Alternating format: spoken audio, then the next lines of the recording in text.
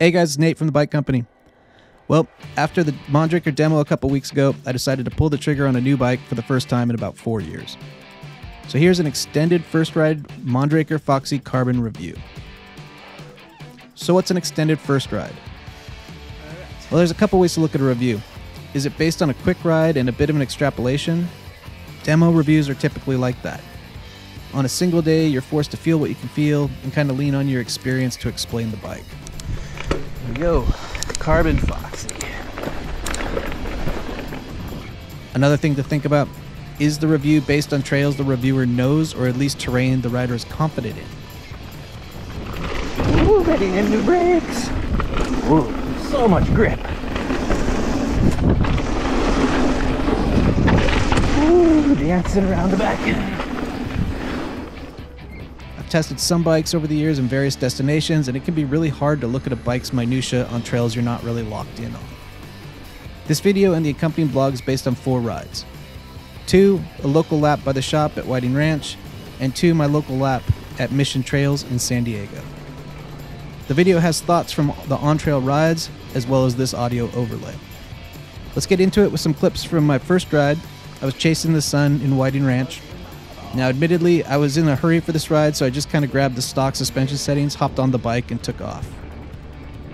A few things I noted from the first ride. The FOXY is a really planted bike. Pretty stable under the brakes.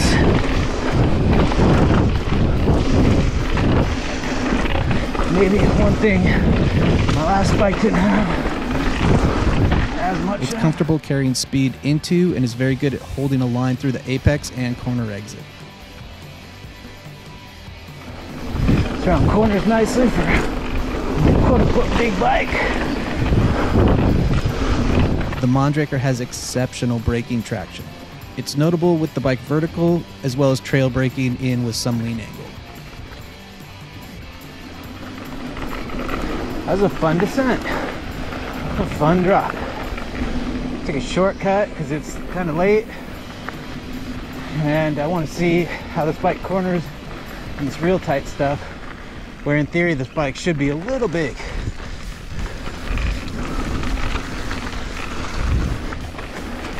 Again, real comfortable under the brakes.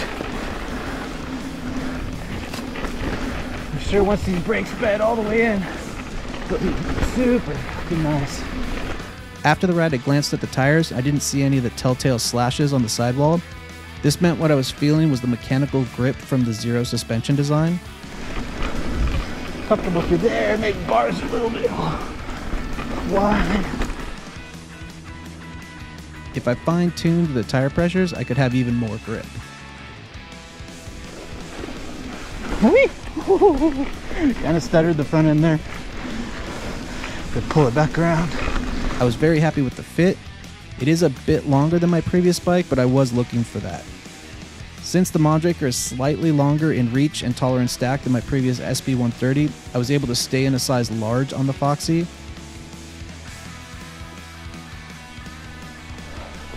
All in all, predictable in the slower stuff. It's nice.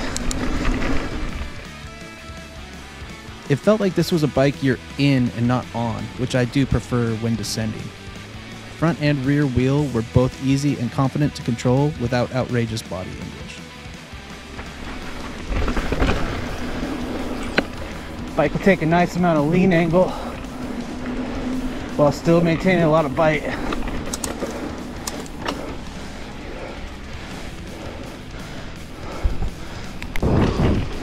Yeah, front end, a little more pop would be suited to my personal likings. But it's close. It's real close.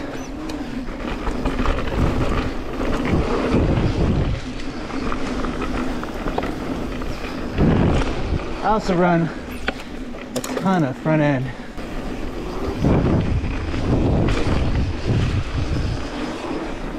Real compliant. Like a little more pop out of that, but smooth as all get up.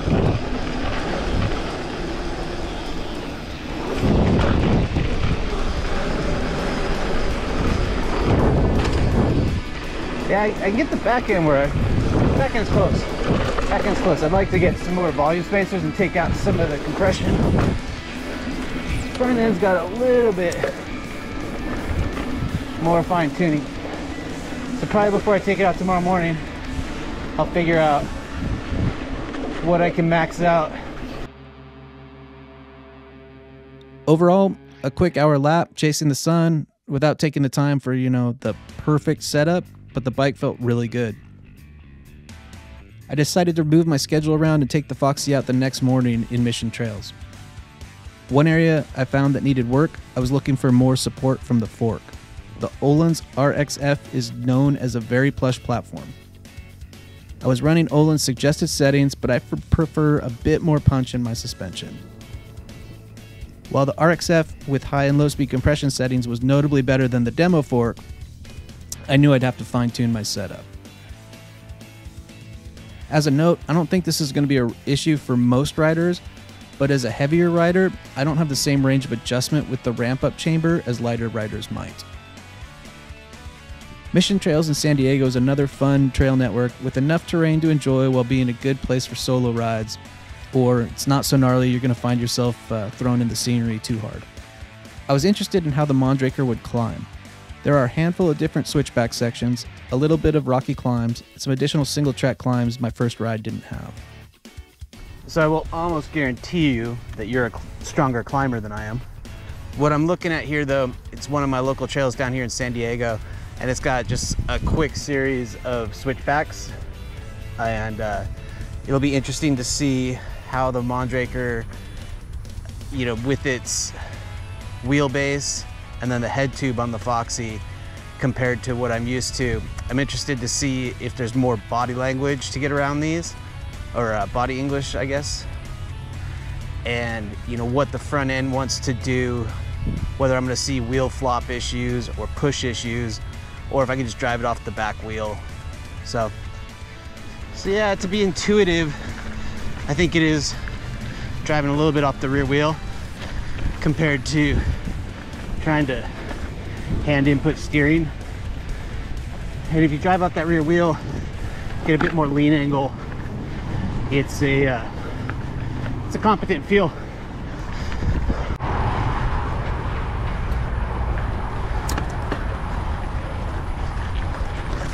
Probably hear the 52 freeway there behind me. So this is a section not particularly technical, but it's given me fits before, mainly just out of having enough leg to do it, because this isn't what I pride myself on necessarily in my riding. But we're gonna try it with the 52 tooth and the 32 tooth oval.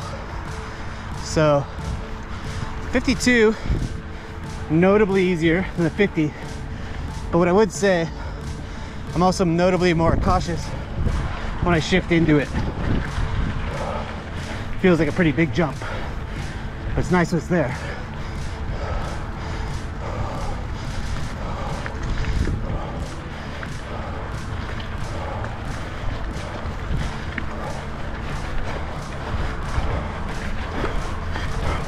Try a little obtuse line, see how the bike climbs.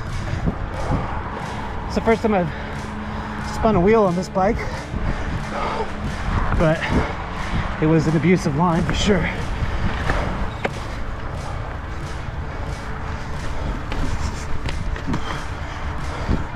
I thought I was real confident over that. I found tight switchbacks felt similar to my previous bike. Given the Foxy is slightly slacker, I expected using handlebar steering to change direction, you'd have to lean opposite to the steering to keep the bike standing up to minimize the front tire grab, or how it folds over. I think I ran out of fuel, not bike.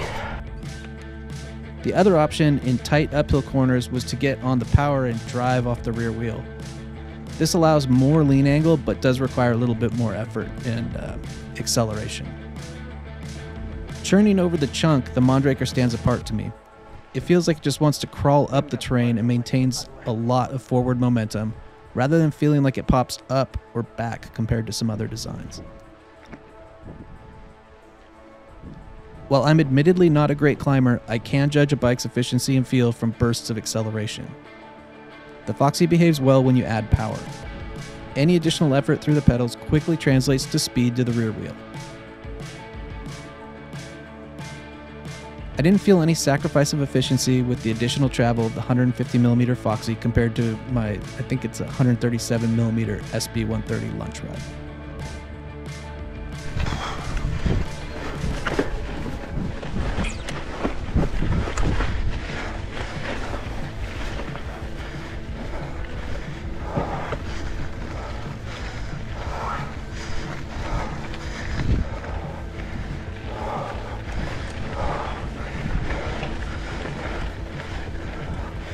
Well, anyway, still ran out of leg. End of the day. Last climb, but it felt good. I definitely noticed all three of the things. Well, now on to more details on the Foxy's trail feel when pointed downhill. Over the first couple rides, I'd made minor adjustments to the suspension. Holes are a bit bigger than last time I was here, for sure. I was adding a bit more pop out of the rear and looking for some more support and pop out of the fork. Even with the out-of-the-box settings, the rear was really close to my preferred setup. The bike sat high enough in the corners for a great feel during direction changes. I'd used full travel a couple times, but I never felt the bike bottom out hard. Over my first few rides, I was working on the rear shock to find where the bike would start to chatter, and then I wanted to dial it back slightly. I personally like my bike's quick handling and poppy. I'm comfortable giving up a little bit of grip, and heading into a slide for the advantages of feel when pumping the trail for speed or popping out of corners. I had the Öhlins TTX close to this feel with the stock volume spacers using PSI and compression. A couple rides later, I added 2 more of the band volume spacers to max out the spacing and was able to back down slightly off the compression, which has got a nice trail feel. I reset the fork's air pressure before the second ride. I dumped the main chamber entirely and then pushed the uppers down to empty the negative air chamber, and then went and maxed out the ramp-up chamber. This helped, but I'm still looking for just a touch more mid-stroke support. When I reviewed the bike after the second ride, I noted that the fork wasn't using full travel, although it never really felt harsh either. When I reviewed the bike after the second ride, I noted that the fork wasn't using full travel, although it never felt harsh either. There were a couple times I could see it wanting a bit more travel, so I lowered the high-speed compression setting for my next rides. Going forward with my extended test rides, I knew that I had the bike set up pretty close, so I spent a little more energy working on riding position and just learning what the Mondraker wanted me to do differently than my last bike. It's always hard to compare a bike that you've had for, my last bike's the longest one I've ever owned at 4 years. I was pretty tuned into it. So a new bike is going to take a bit of time to get familiar with. However, the jump over to the Foxy was pretty intuitive. I don't do any GPS trail tracking, so I can't say, yeah, it's faster in this or that. But looking at some of the ride footage, it looks like I'm entering corners a bit faster than on my previous bike.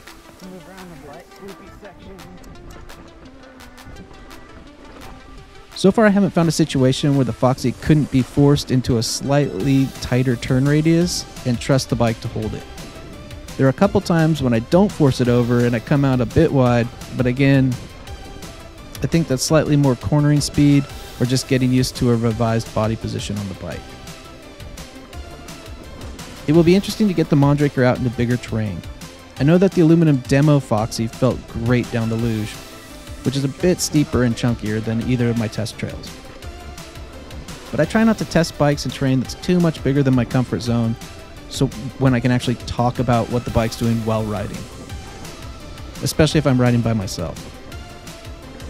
If I'm trying to define how a bike feels, I want to keep it well within my control range and minimize the variables. Okay, so let's start to wrap up this Carbon Foxy review. But by the way, check out the blog that accompanies this video for even more details that I might have left out of the video. So, the short list on the Foxy. Tons of grip. Really a planted bike under the brakes, in corners, and even when the wheels come back down out of the air, it grabs grip on the trail quickly. The bike changes direction well. The bike is quick to enter into a direction change and easily pushes all the way deep into that lean angle. That was one of my notes after riding the aluminum Foxy, but on the carbon bike, or I suspect probably just with the more sophisticated suspension, it eliminated that hang that the demo bike had when changing directions. The carbon bike keeps traction well, even at deep lean angles, and given that I still haven't seen any tire slashes from the air pressure being dialed in, that's got to all be attributed to the mechanical design of the Zero suspension. The bike eats up chunk. I'm still working on the fork, a touch of preference, but this bike has some monster truck capacity if you really want to push it into that realm. Even with the softer fork, I found that getting my weight a bit further back allowed the fork to work through the terrain. I do prefer a bit more support to stay forward on the bike and kind of stab in a little harder, and I'm sure over the next few rides I'll get that and I'll make some adjustments. The bike is light. Without pedals, my build came in at 30.8 pounds. That's with Exo Plus tires front and rear, GX alloy cranks, GX cassette. I don't live and die by bike weight, but I do know it's a bigger deal to a lot of riders, and the Mondraker chassis are light. The bike climbs really well. It's lively. For a 150 millimeter bike, I was a little bit tepid on, okay, do I go slightly bigger or slightly smaller than my previous rig? And, I'm glad I went to the little bigger bike because I don't feel like I give anything up there. And it's not dead downhill by any stretch. It's a very lively feel. And, it doesn't run through the travel, so it's not using travel for no reason. And the Mondraker is sophisticated enough that it has a quality of travel that it's not using the quantity to make up for the lack of quality. Where some bigger travel bikes, they have to use all of that travel just to be not rattling your teeth out or something. The Mondraker seems really happy whether or not I use 80% travel, 90, even up to 100. I don't really feel that bike bottom hard, and it's a lively bike throughout. I haven't had a ride where I'm like, man, this feels like a downhill bike or something. It's been a lively bike for a 150 rear, 160 front. Been really impressed. Okay, total vanity here, but the Foxy looks mean. It just does. When I see it in my office, it just makes me happy.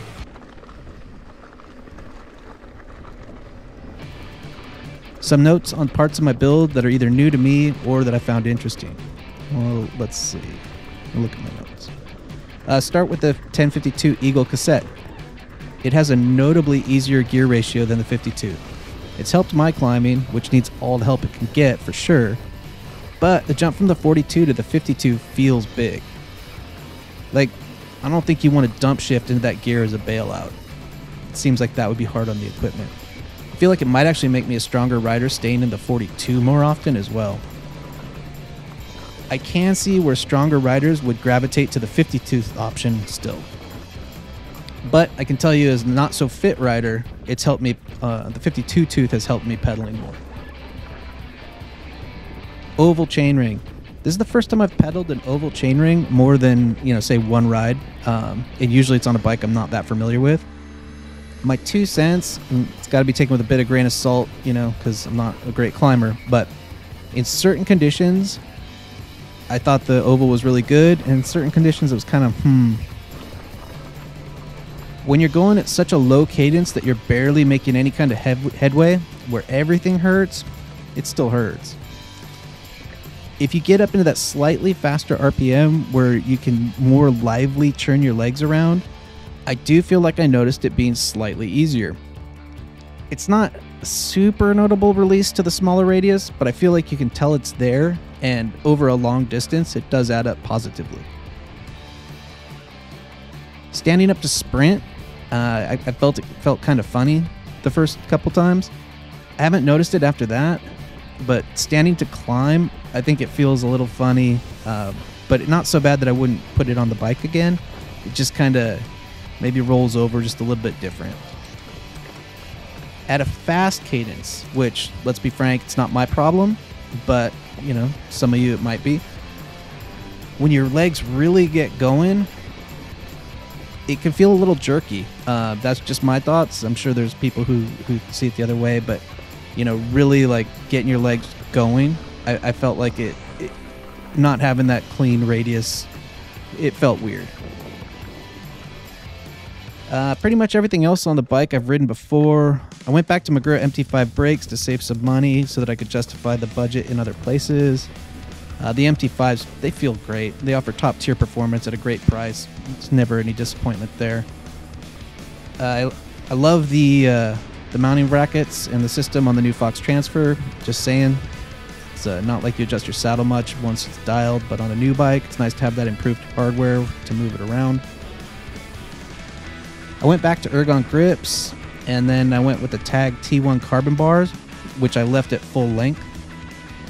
I've always held like the outside portion of my palm off the edge of the grips, and I wanted to see if a longer bar would reset my hands fully onto the grips. And so far, no. But the Ergon GE1 grips have good padding on the impact zone of your palms, and along with Tag's ovalized carbon design, both have helped give the bike a touch more compliance onto my hands. Oh yeah, last, I tried the Fidlock magnetic water bottle on this build. So far it's pretty good. It takes some getting used to. Since you don't have to pull the bottle forward, but it rotates out sideways, it fits in a lot tighter frame triangles. Alright, 30-second Fidlock review. Magnetic, works really well. The one thing I've noticed, it's stiffer this way than this way. So if you're gonna drink out of it, squeeze it this way. It's a much easier thing. It does make slightly more noise than my previous bottle and cage setup, but it's not too bad so far. I haven't ejected a bottle, which my worn cage or maybe my older bottles, either way, that was becoming an issue more frequently on my previous setup, so it's nice that the bottle stays there. Well, I appreciate the watch, and if you have any questions on any of these Mondrakers, feel free to hit us up at bikeco.com, and we look forward to working with you on this or your next dream bike. I'm sure we're going to have more content coming on longer-term reviews on this Mondraker FOXY, and yeah, keep an eye out for that on bikeco.com and other content highlighting the very best in MTB.